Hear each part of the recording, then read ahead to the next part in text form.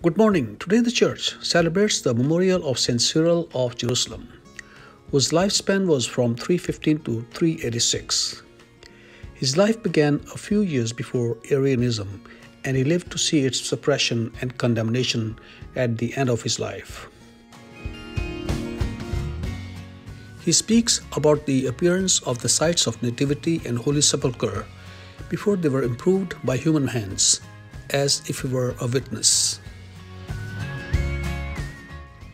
When Maximus died, Cyril was consecrated as Bishop of Jerusalem. When a famine hit Jerusalem, the poor turned to Cyril for help.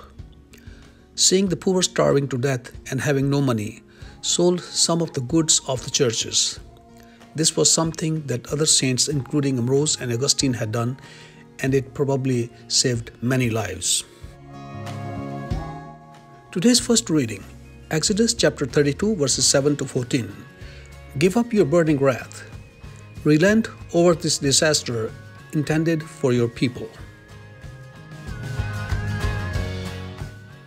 Today's Gospel, John chapter 5, verses 31 to 47. The deeds my Father has given me to perform, these same deeds of mine testify that the Father has sent me. Today's reflection, saving life at the time of dire need. The Catholic Bishops' Conference of one country prepared a project to print the Holy Bible in their own native language as the stock was running out. The project was passed, and one bishop was handed over the money to implement the project for printing of the Holy Bible.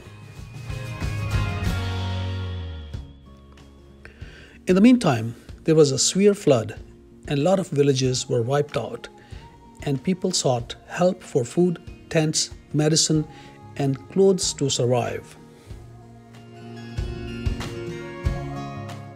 The bishop distributed money for rehabilitation and was criticized, but later appreciated. Do we willingly support deserving people when they are in dire need?